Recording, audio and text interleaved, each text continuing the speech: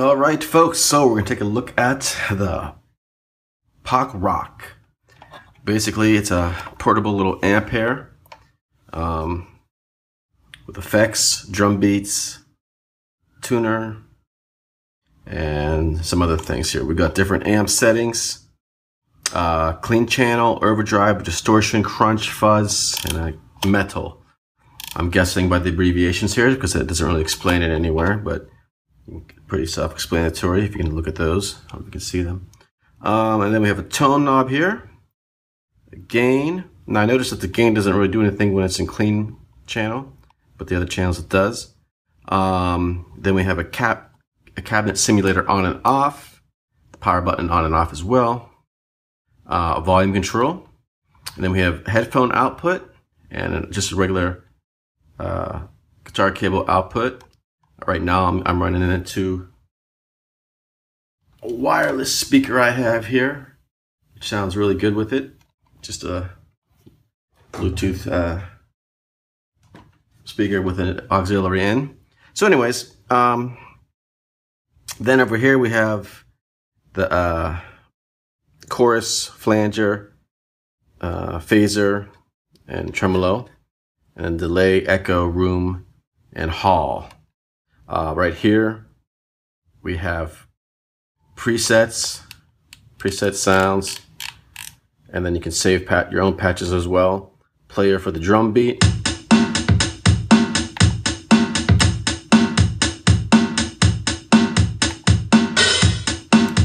Volume for the drum beat. Tempo for the drum beat.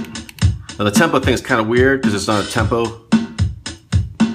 They have all the drum beats listed in here with the default tempos, and they go to their default tempos when you turn on the beat. And then you can change the tempo with this thing here, which is more of like the numbering doesn't really make sense. It says 32. So anyways, I'm not gonna get too far into the beats right now. Just want to give you a quick overview. Another thing, when you have your own patches, or the patches, when you have patch like this, so you can't change anything within that patch. These controls do nothing. The patch is like presets, like glued in. You can make your own patches and store them, but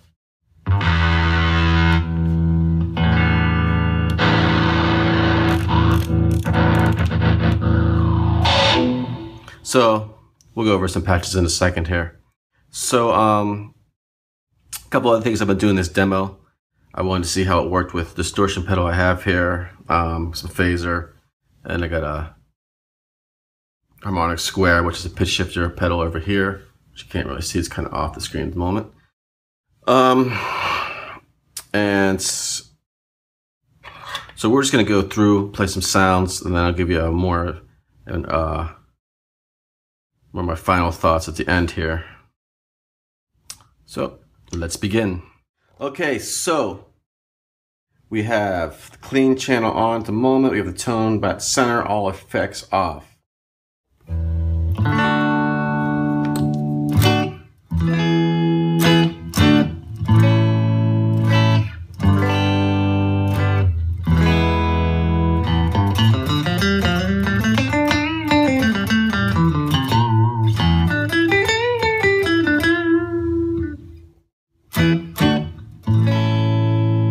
Right now I'm running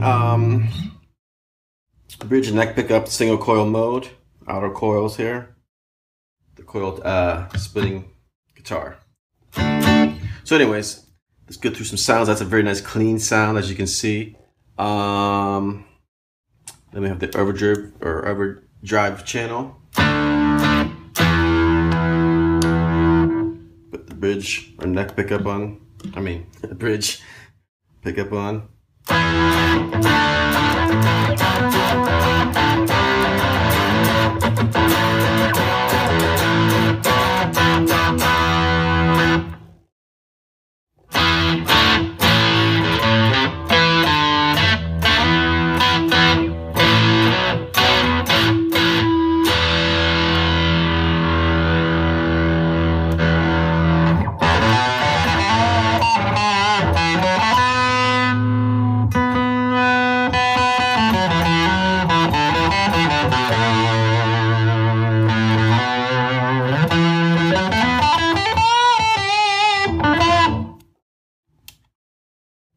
fuzz.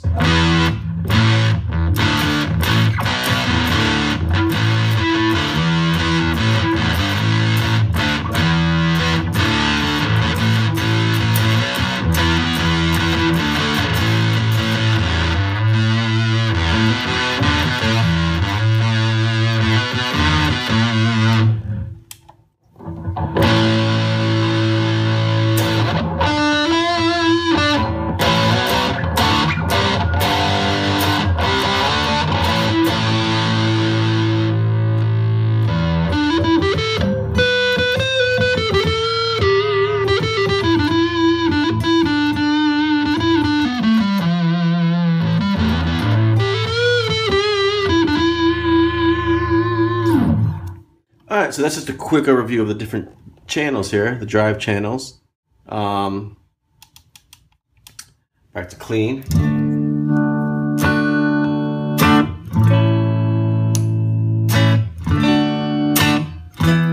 And then we have our echo, or delay.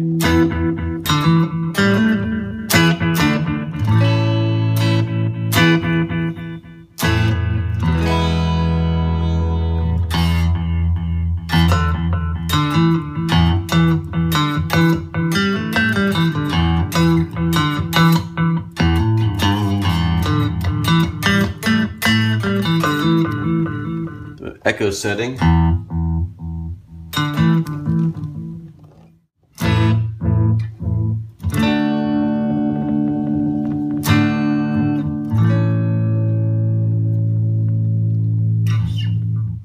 Room reverb.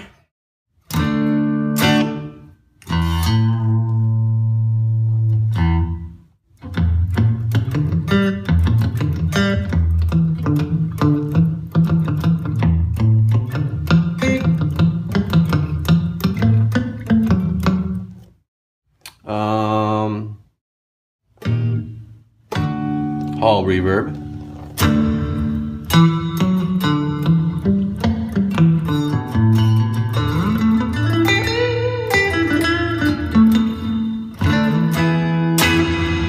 So let's turn that off and put on a little bit of the chorus.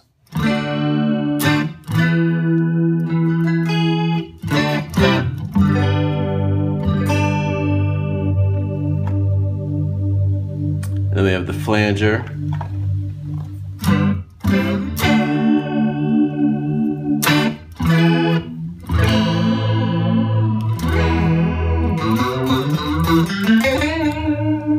Phaser.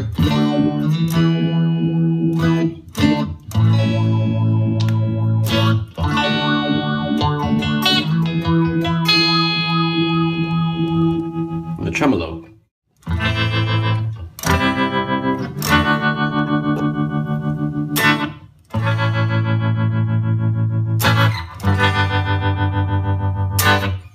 So I'm again just going through some, everything real quick here, and then we have the presets.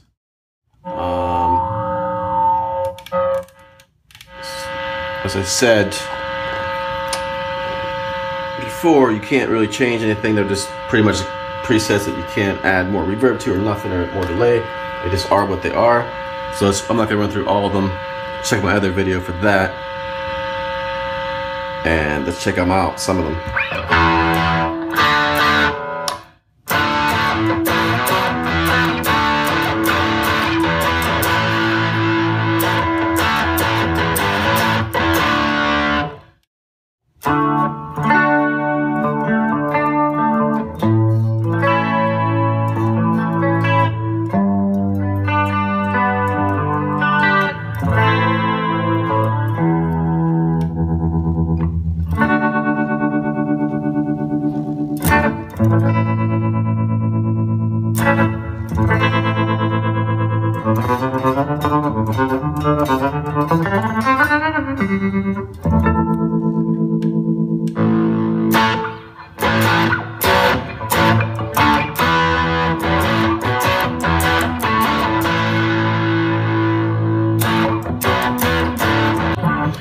So there you go, just a few of those. All in all, I believe there's 32. Let me see here. 32 of those. 16 factory presets and 16 user presets that you can send. It says 40 drum patterns, but technically it is 34 because the rest are metrodomes and different time signatures and things like that. Which, by the way, there's a metrodome in there as well. Let's take a look at some other things here. We have the tuner.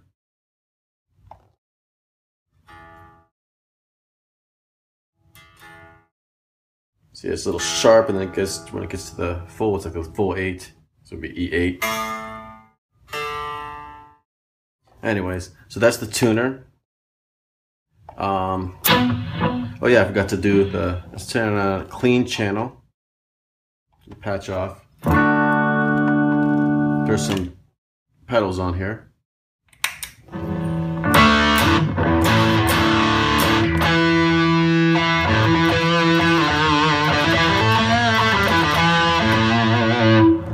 So that's obviously the clean channel there, with a little echo or delay on there.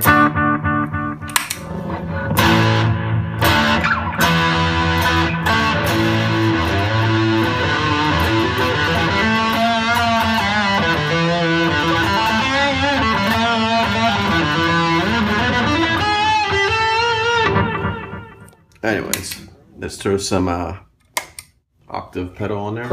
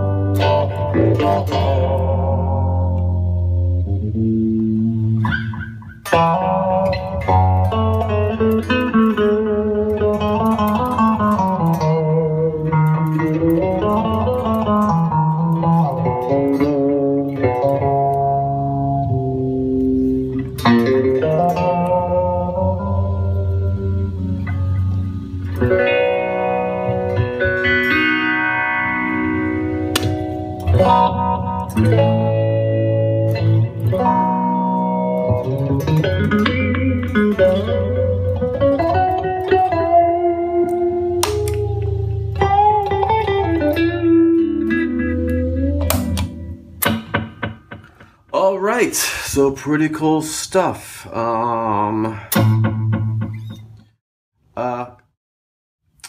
Some of my, I guess, cons, to me at least, is that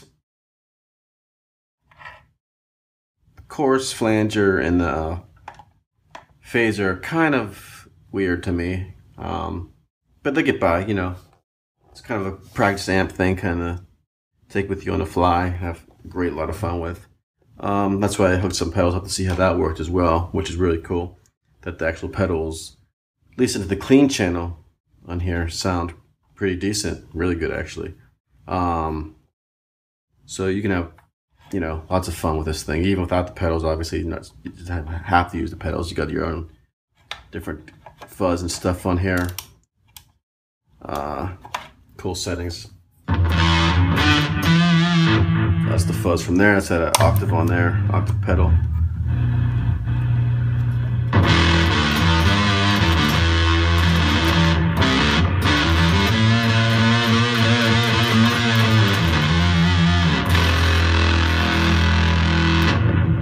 So really cool. I mean, that's with a little delay as well. One thing I did notice too, I guess there's like a noise gate kind of built into it as well, because it does kind of cut the noise out until you play.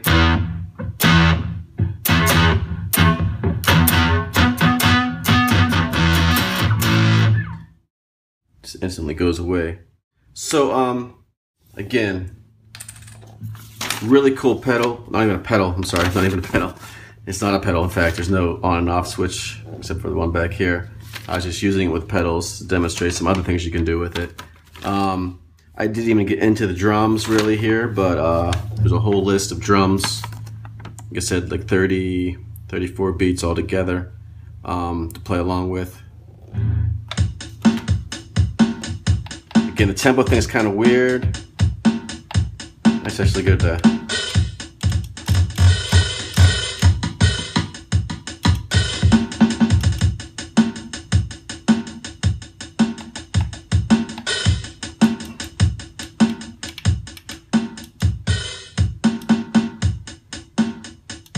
like, I have no idea what the tempo just trying to, because it says 26 there, so.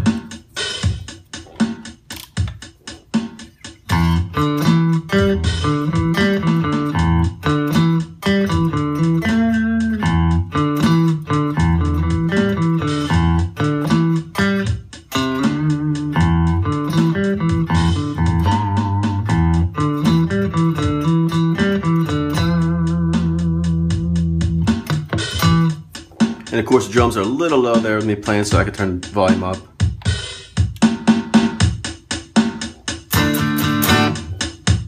But anyways, again, lots of cool stuff. And also has auxiliary in as well, so you can plug your phone into it or whatever, play along with songs and whatnot. So overall, especially for the price, you can't beat it. It's a real great little amp here. Take with you, travel around. Also, I forgot to mention that you can use AAA batteries, 2 AAA batteries. Get right in the back here, and you have a belt clip, which can go on the strap as well. But I found that putting on a belt or my guitar strap, it's kind of hard to control. So I'll just leave it as it is, and you know, the size of it is perfect for pretty much anything. I mean, it is made of plastic, but it's a durable plastic. It's, you know, overall, again, great bang for the buck and a great little amp. Take around with you, a travel little amp. All right, so that's all for now, and I will talk to you soon.